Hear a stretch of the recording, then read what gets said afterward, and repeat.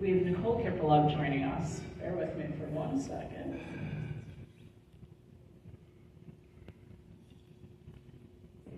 So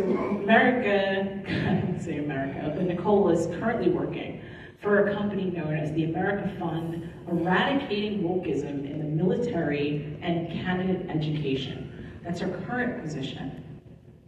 But Nicole is a former Duke grad. She's a political consultant.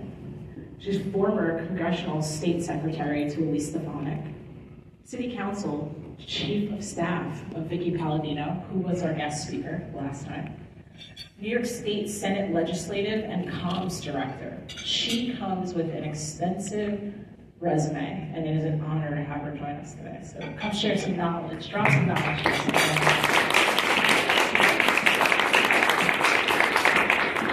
And fellow Gen Zer, man. We need more Gen Zers here. Thank you so much. It's always so hard to follow two really great speakers. So Maria and Peter, great job. Thank you so much for all the great information.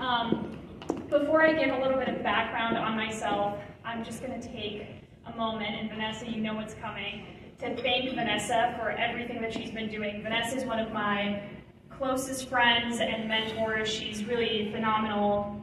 I was there when she started Gotham Rising. I helped her a little bit with her campaign, and just to see all the incredible things she's done and how she's been paying it forward and passing on valuable knowledge that she's acquired is just wonderful.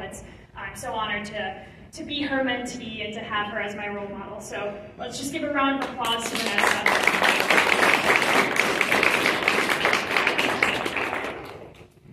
So as Vanessa mentioned, I've worked in government and politics, mostly New York State focused for the past few years since I graduated in 2019. I started out in the New York State Senate. Well, actually, I wanted to go to law school first, but then I figured I would start working on a career before that. So I started working in the New York State Senate for State Senator Phil Boyle, who to date is one of my favorite people, another great mentor. He taught me everything I know about government and politics. He laid an incredible foundation for me. Getting to know Suffolk County politics and government through him was an incredible opportunity, especially because I am a Long Islander, born and raised. So I started out as a legislative aide and then worked my way up to his legislative director and communications director, and that was after I ran his re-election campaign. We won by a 20% margin. That campaign was the very first political experience I had ever had. I grew up talking about politics at the dinner table because my mom's actually, she was a revolutionary in Bulgaria. She worked to bring down communism. So my family has a very interesting political history, but I was always focused on academics. And then when I ran Senator Boyle's campaign, that was me just kind of getting thrown into the political world, which honestly sometimes is, or most times is, the best way to learn something. After that, I ran a few other races. I was District Attorney Ray Tierney's press secretary for his campaign. That was a very interesting experience. We flipped that seat in Suffolk County, which hadn't been red in a very, very long time. So that's where I got the bulks of my comms training. After that, I joined the New York Young Republican Club as the campaigns chair. So I've been the campaigns chair for the past close to 2.5 years. I got involved in city politics at that point, and then I became the Councilmember Vicky Palladino's chief of staff. We dealt with some pretty important issues when I was there. We worked on the Drag Queen Story Hour scandal. We worked on reinstating all of the workers who had lost their jobs because of the mandate. So we did rallies and press conferences and put a lot of pressure on the administration in the New York City Council and Mayor Adams' office to reinstate those frontline workers who had risked so much for us. And then after that, I started the Women's Caucus at the New York Young Republican Club, building up a momentum of conservative women in New York City, and Vanessa has helped me with that so much and just been so valuable as an advisor in that. And then I was Elise Stefanik's press secretary and political spokesperson, so I moved to DC, and now I'm working for the America Fund on 2 big initiatives.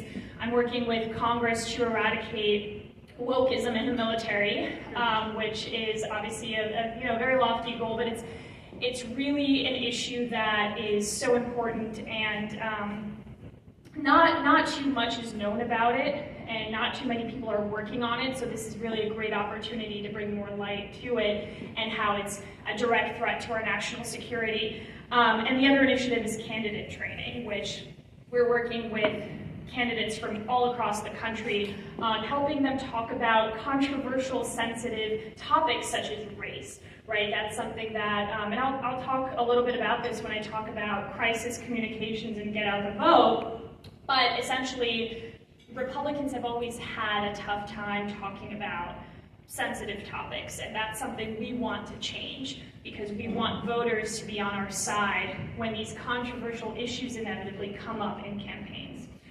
So I'm going to be talking a little bit about deployments and get out the vote comms. So, a little bit of tidbits and information about how to do deployments and comms in the final days leading up to Election Day. Before I dive into that, I just want to make a point because I think this is often overlooked and it's so important. As the candidate, and obviously this goes for your campaign staff as well, but get out the vote those final days before Election Day, obviously very important. But I cannot stress enough how important everything you've been doing up to that point is. You've been laying the groundwork, you've been building up the foundation, and frankly, yes, there are exceptions, but if you haven't been doing the work, if you haven't been building up your brand, your reputation, if you haven't been doing deployments, if you haven't been doing deep canvassing, get out the vote, and the last few days is not going to win your election. I think that's very important because far too often I'll see candidates who they'll call me up a month before Election Day or 2 weeks before Election Day. Hey, my campaign's not doing well. Can you help me? Can you fix things? And I'm just like, no, because you need a miracle at that point. So as important as get out the vote is, as important as those last few days are, and they really are important, and yes, they have flipped seats before, please make sure that you have all your ducks in a row well before that, because that will also make get out the vote so much easier on your campaign staff, and you'll have so much space and ability to be prepared for any curveballs that may be thrown your way in those last few days leading up to Election Day. So, deployments. I've been, like I said, the campaigns chair at the New York Young Republican Club. And by the way, I just want to thank Peter so much. We've been working with the New York State YRs, and they have been so supportive of us. Peter, you have been such a great colleague, so thank you for everything that you've done for us. Really appreciate that. The NYYRC is chaired by, is headed by Gavin Wax, who also has been an incredible mentor to me and someone who I look up to tremendously. So working on the campaigns committee, I've learned so many things over the past few years, how to get people engaged, what works, what doesn't. We've thrown some of the biggest deployments in the state. We've helped flip seats both in the city and on Long Island with the New York State YR's help. And I've learned that there's just so much that goes into deployments, especially if you want them to be effective. Timing is incredibly important. Strategy is important. Your get out the vote strategy should ideally be a little bit different than your political strategy, 3 months before Election Day, right? Who you send out to canvass is important, especially if your district contains different communities, different people who have different needs and who are concerned about different issues. It's really important to be able to understand the nuances in what different people in your district care about. Which EDs are you targeting? What message are you conveying in the field? When you're doing deep canvassing, have you taken the pulse of your district? Do you know what the people are concerned about? Some questions that you may want to be asking when doing canvassing and throwing deployments. How has the strategy shifted or changed since I started my campaign? Have I periodically taken new developments into consideration. That's really important because you can have the best campaign plan that you start out with, and it's always a good idea to have that as a roadmap, but things change, right? Breaking news happens. There are certain stories, even nationally, that may affect your district, even if it's a local race, in a very significant way. And it's really important to have taken that into consideration. What are the issues that are currently the most important for my voters? Have you done polling in your district? Which EDs have I targeted, and how have I targeted them so far? Digital ads, palm cards, events, lawn signs, direct mail, text program, phone banking, flyering, mass emails. All of these are different ways of targeting the different electoral districts within your district when you're doing canvassing. And it depends on your strategy, but ideally, the voters who are very likely to vote for you, or even moderate swing voters who may end up voting for you, ideally you should have touched them in different ways several times. It's not enough to do 3 deployments in the last 2 months of your election, especially if you're trying to flip a seat, and just send out a bunch of people to go and knock on doors with door hangers and palm cards, right? Have you targeted those people digitally as well? Have you sent them maybe 3 or 4 mailers whose sequence makes sense in terms of your campaign message? Voters most times have pretty short memory if you start targeting them at the beginning of your campaign, which is a good idea. You have to make sure that there's follow-through and that you're consistent. You have to make sure that you're monitoring what your opponent is doing, especially in the days leading up to Election Day, and take all of that into consideration as you plan your deployments and figure out, okay, who could really benefit from another door knock versus, another mailer.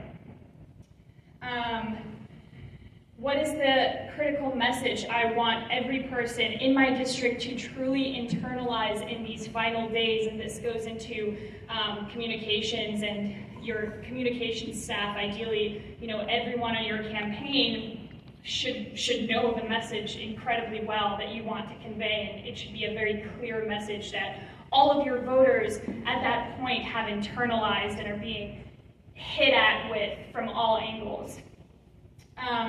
Recruitment and engagement, just a few points on that. Obviously this isn't something that you want to start doing in the few days leading up to Election Day, but it is something that I think is worth mentioning and something I've learned about while I've been the campaigns chair at the NYYRC. You want to make people feel like their work matters. So if you get 20, 30, 40 people out on a Saturday morning to door knock, every one of those people, every person in that deployment should feel like they are going to help you win this election.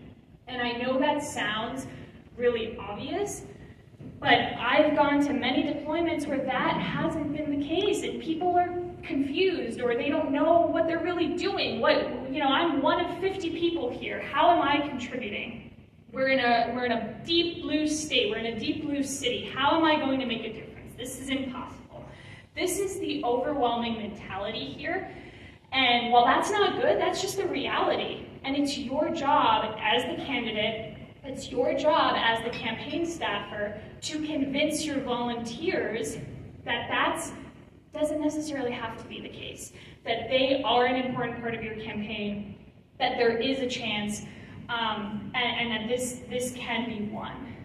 It's also just as important to make sure that your volunteers know what they're doing, that they're not just going up to a door, ringing a doorbell, and reading your campaign platform from your website, because that's not effective. Voters understand that you're not being authentic if you do that, right? So obviously this is a lot of information and there's so much more that can be said about this, but this is just a general overview, some questions, some points to really think about and consider that I feel are far too often overlooked.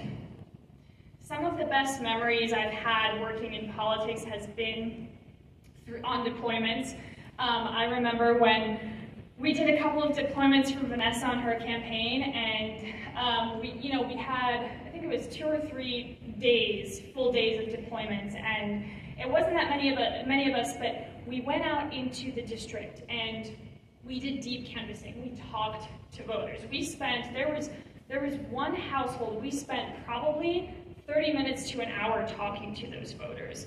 And one of the things that I always give this example because I think it's so important to understand how important government is for people.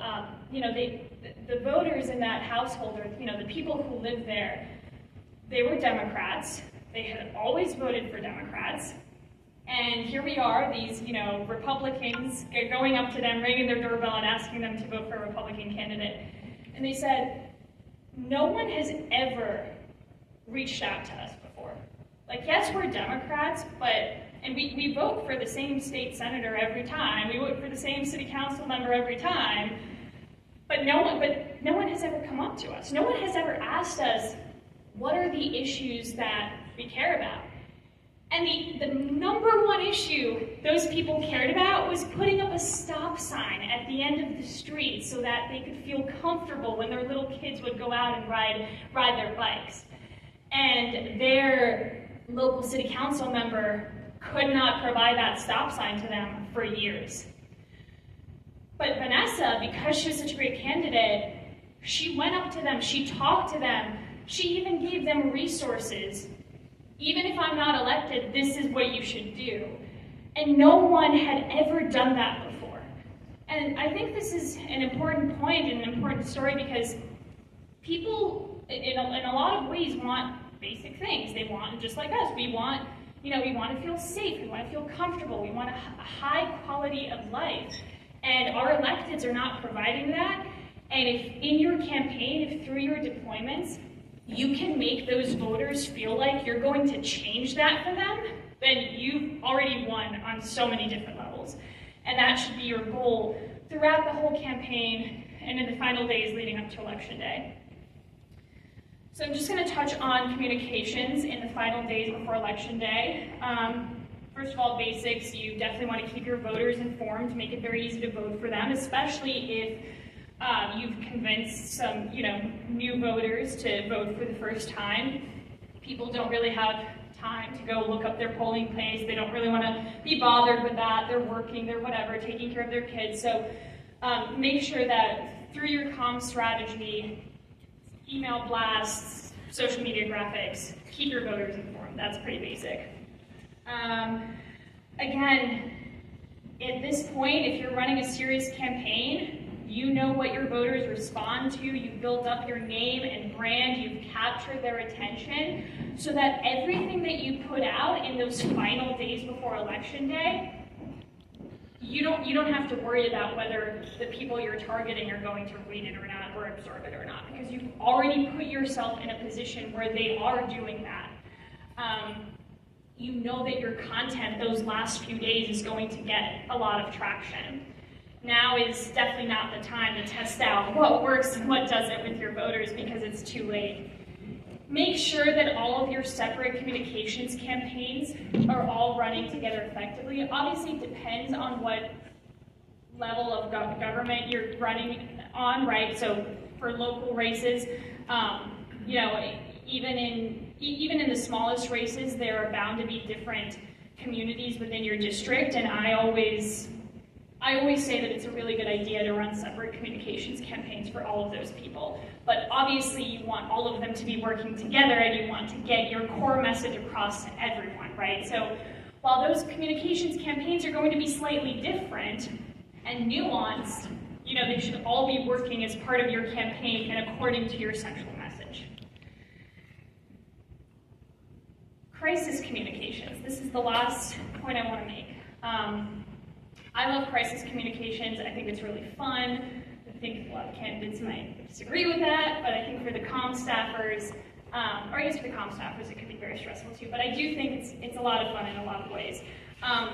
You need a strategy for damage control. If you're in a nasty race and your opponent tends to attack you and is threatening to bring out something about you that you're worried about, you should have a strategy in place for damage control. You should have a really good comms team, comms director, press secretary, whoever's on your campaign in that respect, and make sure that you have a plan in place. There is nothing worse than running a great campaign, and then in the days leading up to election day, your opponent releases something about you, drops a bomb, and you're completely unprepared for that, because that does have the ability to torpedo your election. So anticipating an attack in those final days is really important.